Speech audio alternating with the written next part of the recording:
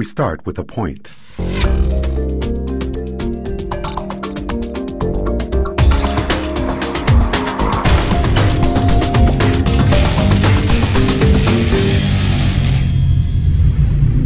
Hello, welcome back to the Imagining the 10th Dimension video blog. Rob Bryanton here again, and today's entry is called What's Around the Corner. And behind me we're seeing a lovely little cartoon called A Hug from Another Dimension. I'll give you a link so you can go back to the channel that came from here on YouTube. It was created as an animation test by Sarah Williams, who's working on her film degree in the UK, and as part of her degree is creating an animation that explores ideas that are very related to my own project. Sarah said some nice things about my project on her blog, and you can read her blog if you go to sarahmaxinedegreefilm.wordpress.com. So let's return to Edwin Abbott's imaginary 2D creatures, the Flatlanders, and the idea that a 3D person passing through the Flatlander's plane would appear very strange indeed to the Flatlander. It has been rightly pointed out that in my original 11-minute animation, I show the Flatlander world not as they would see it, but as we would see it viewing from above their plane. While that perspective is boggling enough, the lines all in the same plane that a Flatlander would really see is even more difficult for people new to these concepts to try to imagine. Why do we talk about Flatlanders? Because with this project, we're talking about spatial dimensions. The ways that our 3D reality relates to the Flatlanders' 2D reality gives us some useful clues to the relationship between any spatial dimension and the next. Since the extra dimensions beyond space-time that physicists talk about are all spatial dimensions, or space-like as some prefer to say, thinking about how the simplest spatial dimensions relate one to another gives us tools for imagining the more complex ones. The key to remember with all this is that each additional spatial dimension is at right angles to the one before, so each new dimension allows an observer to see around the corner in a way that was unattainable from the previous dimension. This time, let's work through the dimensions with that idea in mind. So 0. We start with a point of indeterminate size. We can imagine this point to be any size we choose, and it can exist in any dimension. Let's say that's all you really are, a point. What will it be like for you to exist within each of the spatial dimensions? 1. You are a point on a one-dimensional line. You can look in either direction on your line, but whatever is nearest to you obscures your ability to see anything beyond. If there were nothing else on your line to get in the way, you would be looking towards infinity in either direction. What if you wanted to see what lies beyond any nearby objects on your line? You would need a way to move on your line.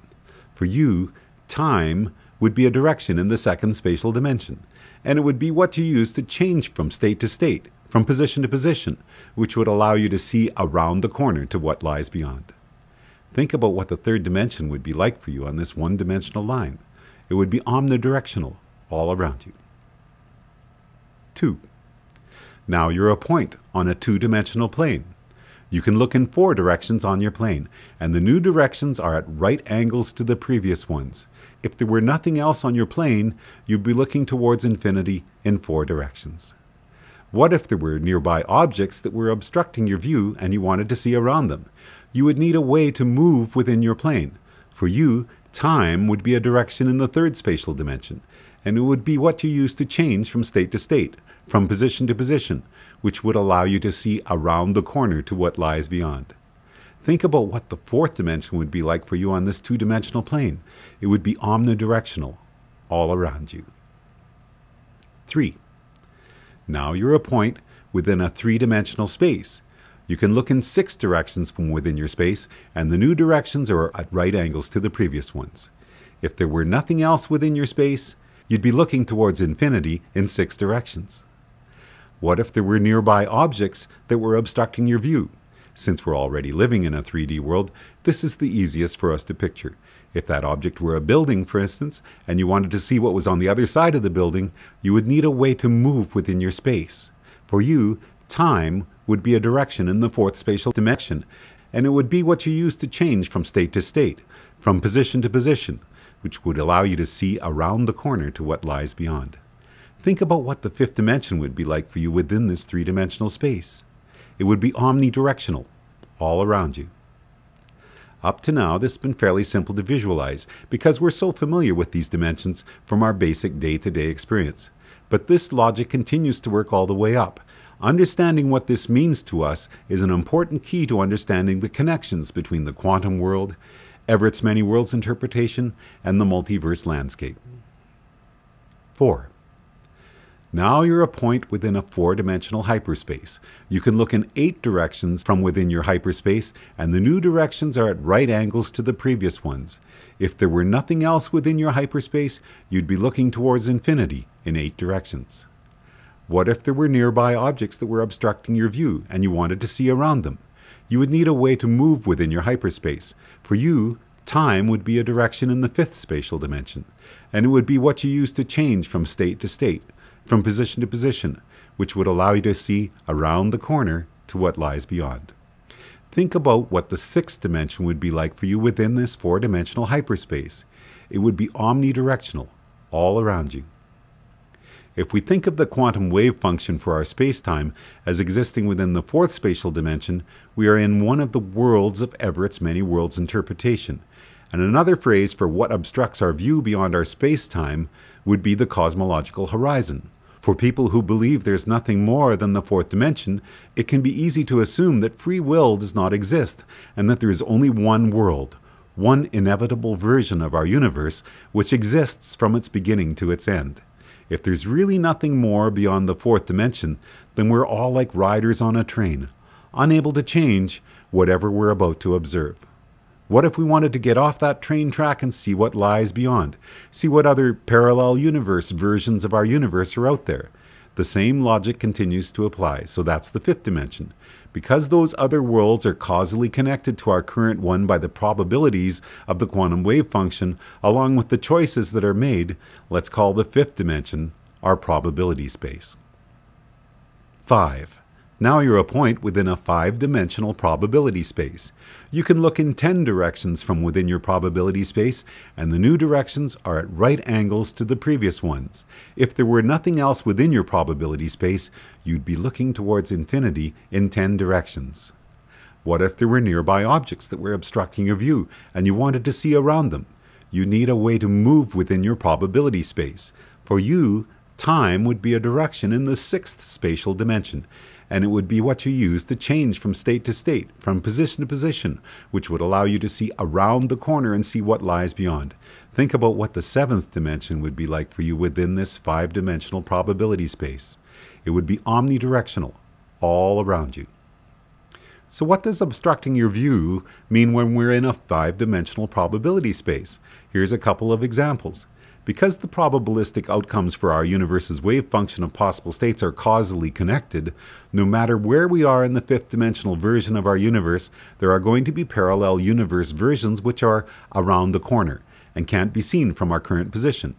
For instance, the version of our universe where it's 2010 and Elvis is still alive must exist within the set of all possible states, but no amount of choice or chance will allow us to see that version from here. It's just like our inability to see what lies on the other side of a building. We need to use the next dimension up to move to a different position if we want to be able to see that version of our universe. Also, quantum physicists talk about the wave function of our universe, including the possibility of extremely unlikely events, like one of us now disappearing here and reappearing on the moon. Why do we never see such events? Because they're like seeing the other side of a building. We need to move through the 6th dimension to be able to see that version of our universe, because those events lie outside of our cosmological horizon. For we space-time creatures, our actual now is always really a point in the 5th dimension, being observed one Planck frame at a time. This is why physicists suggest that the 5th dimension is curled up at the Planck length, not because the 5th dimension is small, but because the granular nature of space-time only allows us to view the 5th dimension through our tiny little Planck length window.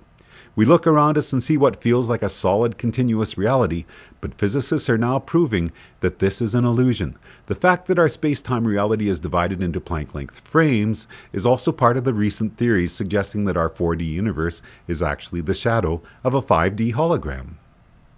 Now, as we move on to think about the 6th dimension, we're thinking about the wave function for all possible states for our particular universe. Because both chance and choice are participants in choosing what version of the universe we observe, this 6D space for our universe also would include versions of the universe that each of us would never choose to observe, like the one where I go crazy and kill my neighbors. And as we said, it also includes the states which we can't observe because the event is so unlikely it would take longer than the existence of the universe for the event to occur, like the version where one of us now disappears from here and reappears on the moon. 6. Now you're a point within a 6-dimensional wave function space. You can look in 12 directions from within your wave function space, and the new directions are at right angles to the previous ones. If there were nothing else within your wave function space, you would be looking towards infinity in 12 directions. What if there were nearby objects that were obstructing your view and you wanted to see around them? You would need a way to move within your wave function space.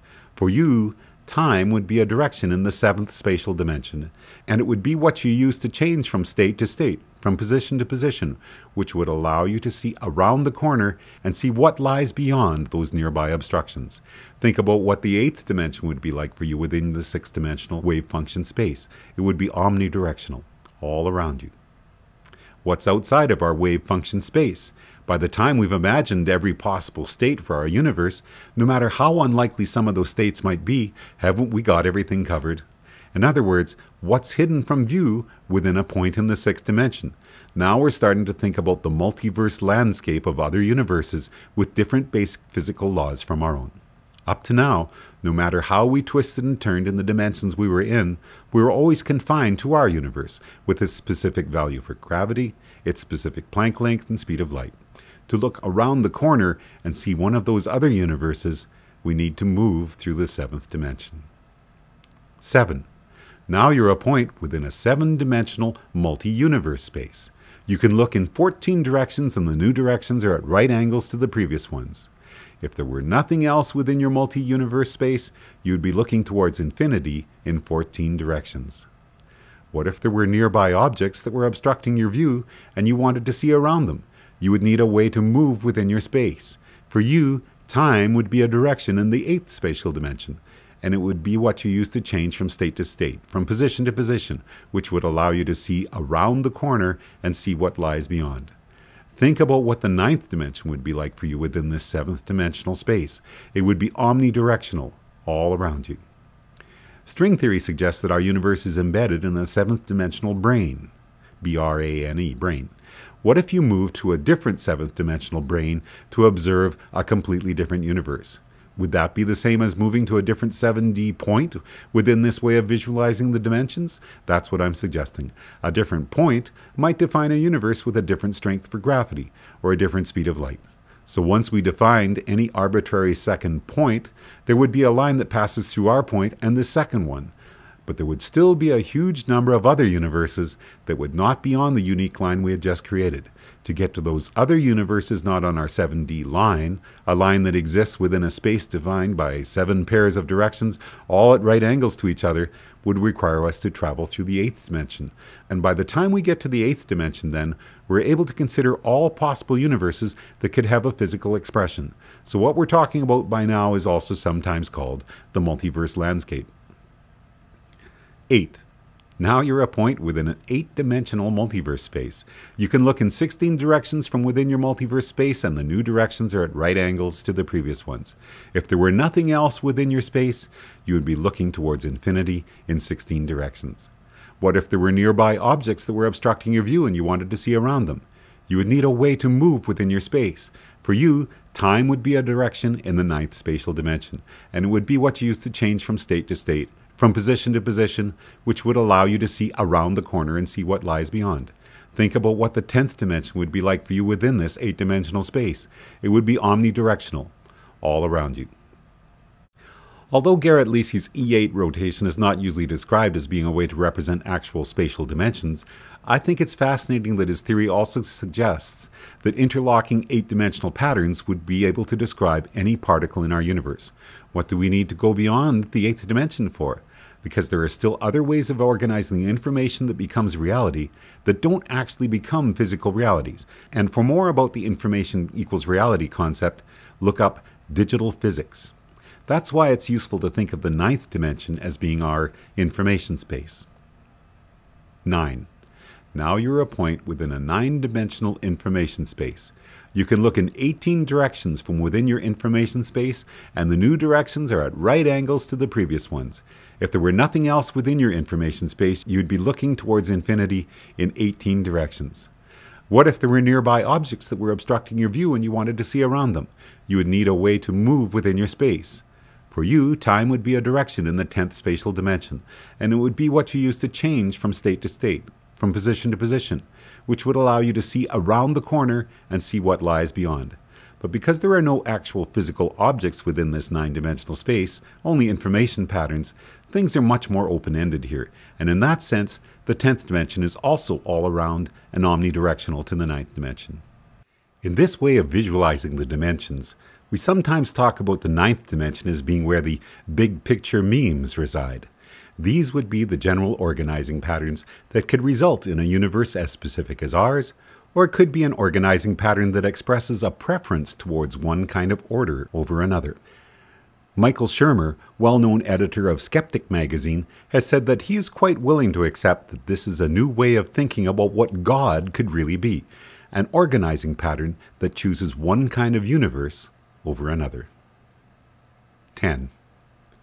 Now you're a point of indeterminate size in the 10th dimension, which some people call the omniverse.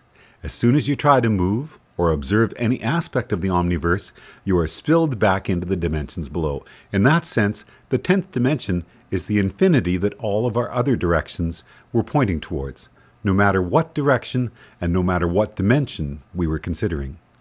The 10th dimension, as described in this way of visualizing the dimensions, is outside the system, in the sense that Gödel used the phrase.